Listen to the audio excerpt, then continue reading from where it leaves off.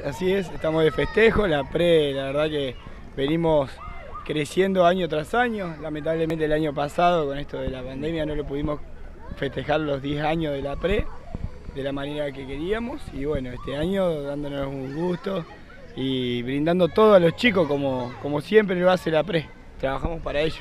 ¿Qué Escuelita Pre Deportiva de Colón para uno?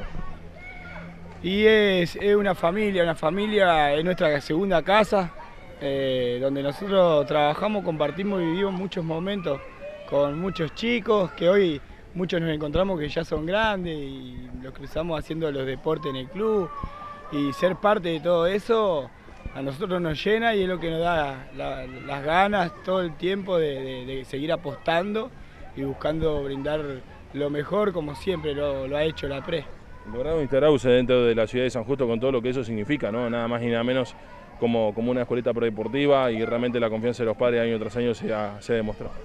Sí, eso la verdad que tenemos que agradecerlo siempre, porque confían año tras año, confían en el trabajo nuestro y nos dan lo que para ellos es lo más importante que tienen en la vida, que son sus hijos.